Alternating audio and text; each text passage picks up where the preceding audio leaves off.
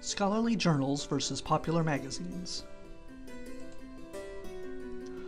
Sometimes instructors will assign students to collect scholarly articles for their projects. What do they mean by this?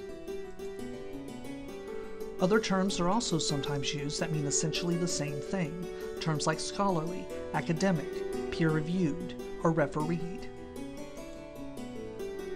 A peer-reviewed journal has had its articles vetted by teams of experts in that field of study. This ensures that the information provided is verifiable and of high quality. A scholarly journal is essentially a journal written by experts for scholars or students. A popular magazine is essentially written for mass consumption. Often, but not always, the word journal appears in the title of a scholarly source. The authors of a scholarly article are always easy to find, and the article usually lists their credentials.